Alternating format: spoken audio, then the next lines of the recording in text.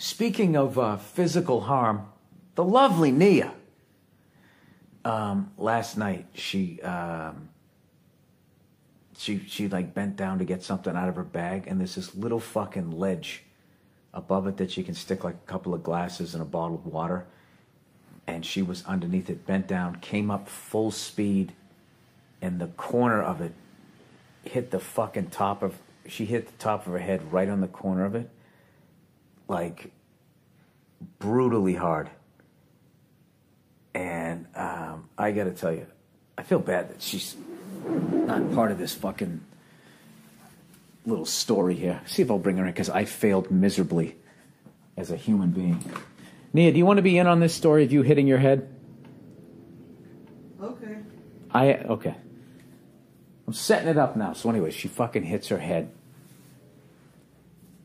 Like fucking bam. All right? Sounded like somebody dropped a suitcase on the floor. And then, I swear to God, she hit her head. She goes, ah! And she grabbed her head. And then, I swear to God, she just started crying. Like a goddamn toddler. And I have to be honest with you, I didn't know what the fuck to do. I just got to the point, Nia, where you hit your head and you started crying like a toddler. And why is it gotta be like a toddler? Because that's what it reminded me of. It's like when a little kid, like if an adult hits their, stubs their toe, hits their foot, it's goddamn motherfucker, and you blame your whole family. Get out of the living room. That's what you do. Mm-hmm. You started crying. I did.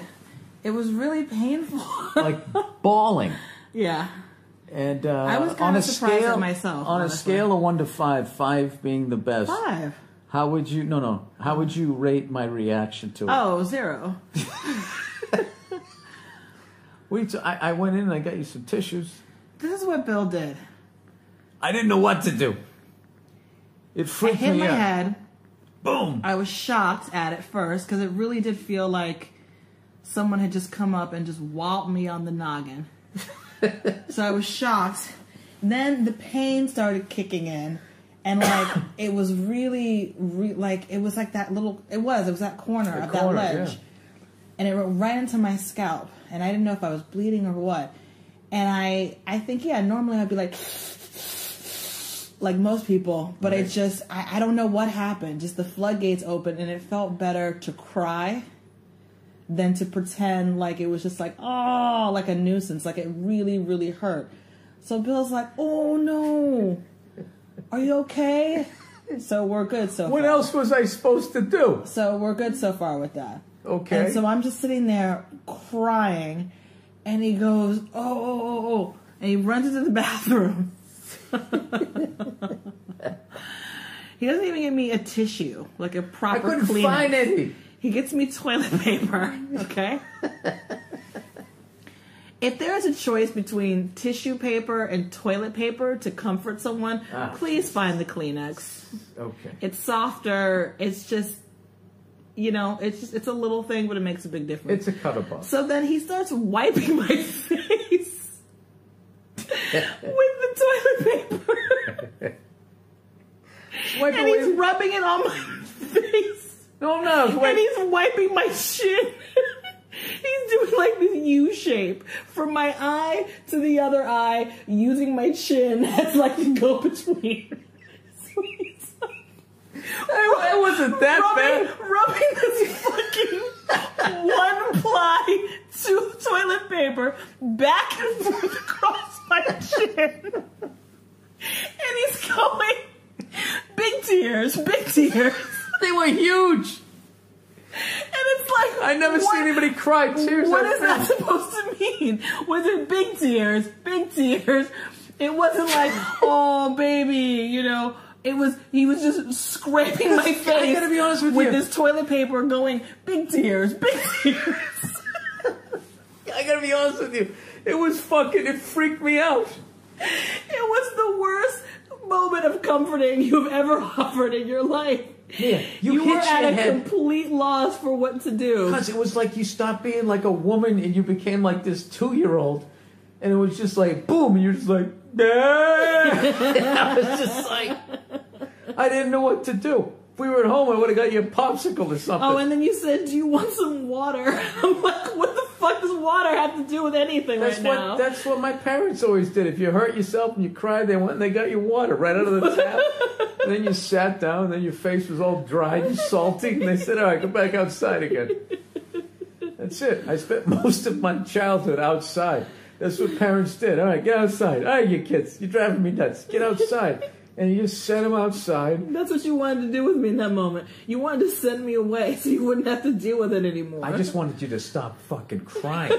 I don't mean that in a bad way, but it's just like to see another adult. Nia, can you imagine if I ever hit my fucking head and started crying the way you did? I mean, what would you know? What would be coming out of your mouth? I don't know. I'd be like, come here, baby, and I'd hold you to my chest or whatever, Nia, and I'd rub your back. You're full of shit. If I fucking hit my head and started crying like a little girl... Was it really that, like... It was like a little... We went... I'm fucking stammering here.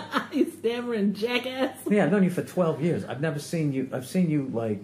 You see me cry before. A couple times in the kitchen, you fucking... You cut yourself with a knife, and even then you didn't cry as much. That was like... You know, you had a balloon and the thing went off your wrist and floated up in the air.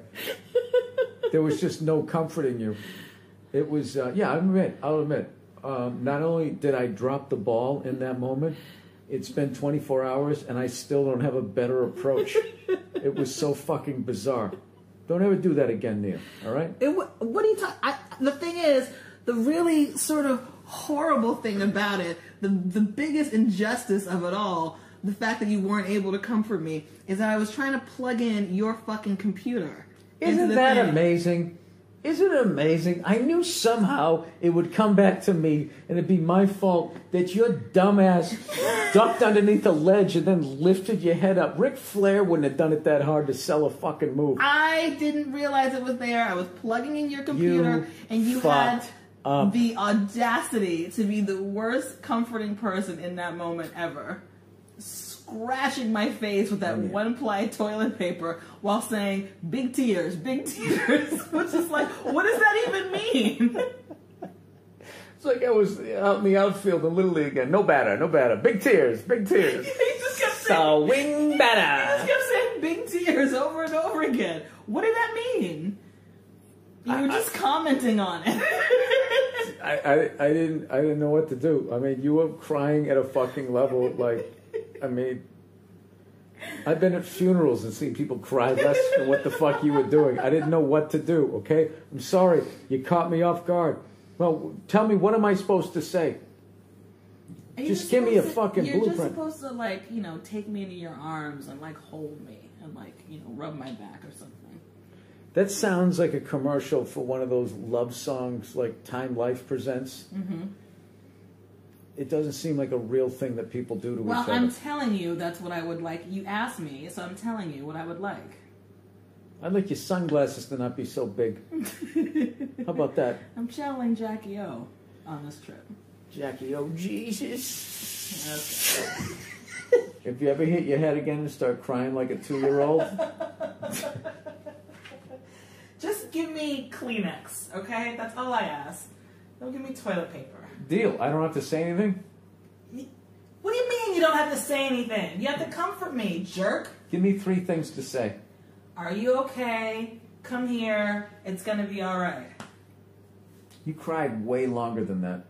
Yeah. And you just have to, like, comfort me. Keep saying that? Are no. you going to be okay? Come here.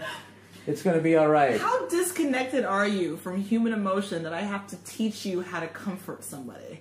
Crying was a sign of weakness where I came from. Okay, well, that was a long time ago. You manned the fuck up. Well. Man or woman, you did. You know? I don't... You know what happened in my neighborhood when a fucking kid cried? All right? You know what happened there? You know what? I'm really tired of hearing about your... Slapped in the face and given a Bud Light. Rockwellian childhood or whatever it is that you're always describing. They stuck your head under the water of an above ground You pool and your until they family stop seeing bubbles and then are they like pull you back up again. fucking our gang or whatever it is. Like you really like paint a picture like you grew up in like this hard Scrabble kind of fucking environment, and you didn't. You don't think so? You fell out of a tree and your parents are like, shake it off. Okay. That is what happened though, right? What? Didn't you? Was it you that fell out of a tree?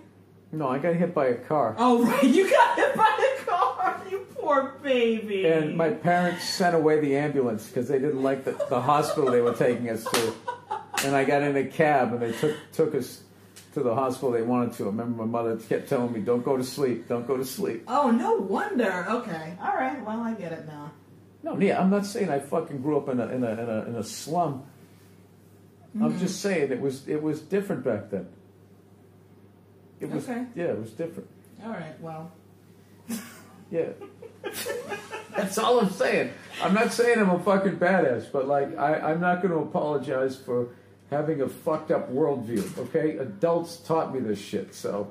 All right. Yeah, go talk to them. I will. I'll talk to your parents about it during Christmas. No, just anybody roughly their I age. have a bone to pick with you, Mr. and Mrs. Yeah, but Burr. you know something, Nia? There was an overcorrection. Meaning what? That there's a reason why it went from fucking walled off douches like me who only know how to go, oh, big tears, as I grab toilet paper and make a U-shaped fucking sign around your face, that we went from that to those fucking hipster hoodie-wearing bearded fucking pussies who act like they're 14 years old and awkward and on their first fucking date. Does every generation think that they're tougher than the next generation? Is that just what happens? I don't think I'm tougher than anybody previous to me, and I don't feel like I'm tougher than anybody now. That there's so many fucking places in just the United States alone where kids grow up way tougher than I did.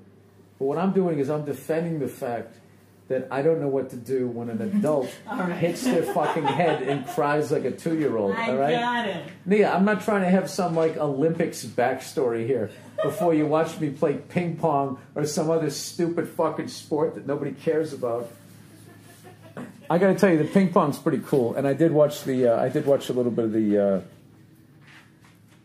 volleyball. I watched the United States unfortunately lost to Italy. I did watch that. You fucking slippers are loud. I'm sorry. I don't know, you guys know what I'm saying. What the fuck? A goddamn adult starts crying like a 2-year-old. What are you supposed to do? Jesus Christ. Other than be like, for the love of God, can you get your shit together? I felt like being like Barnes in Platoon. Just grabbing Nia and be like, take the pain.